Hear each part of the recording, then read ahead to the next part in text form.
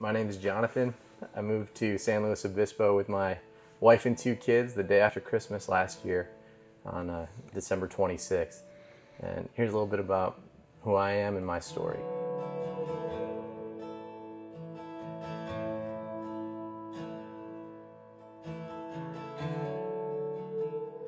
I'm Greek Orthodox, grew up in the Greek Orthodox Church, was an altar boy, went every Sunday, participated in all the Greek festivals and went to Greek school, and kind of somewhere along the line for me, going to church became more about the culture and the tradition than it was about God. And as I grew older, the kind of the level of my faith became more superficial without me even realizing it.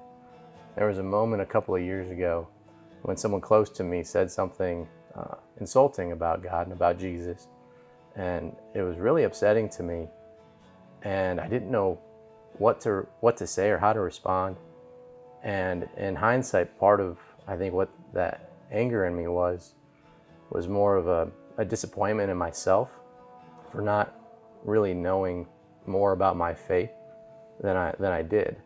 So that caused me to kind of go on a journey where I started doing some research and reading books and studying, apologetics at kind of a very early kind of entry level, and learned a lot about the different proofs and evidences and arguments for the existence of God.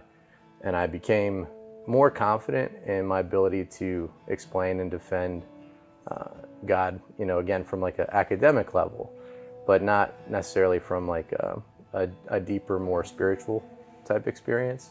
After we had moved here, 2020 has been a wild year.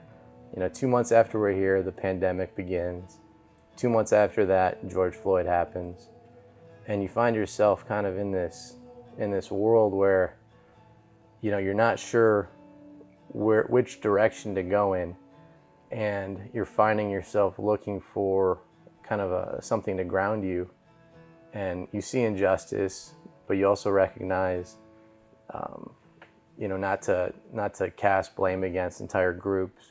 And you're searching for answers. And in that moment, I asked myself, how would Jesus handle this? What would he do? And I started, going back to the Bible, and I discovered Slow City Church, started listening to some of their sermons and podcasts, and found that it was kind of very relatable in a present day type way, where you could take scripture and take the Bible, this ancient document, 2,000 years old and older, and apply it to life in 2020.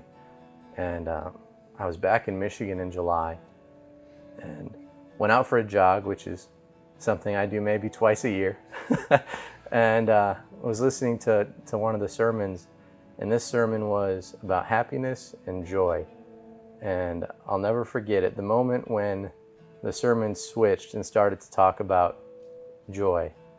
The house immediately to my right had a 4-foot tall sign that said joy in huge letters on it. And I was moved. I was very moved by that experience. And right there in front of that house, I dropped to my knees, said a prayer, and recommitted my life to Christ. And haven't looked back since. It's interesting, everyone's always asking, and you're always thinking about, where is God? How is he present here today? And if you know to look, he's everywhere. You just got to open your eyes to it. And you can dismiss everything as coincidence, or you can accept it as God trying to break into your life.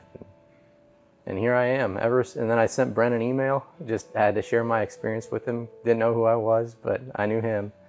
And been coming to Bible study every week ever since then. So that's my story.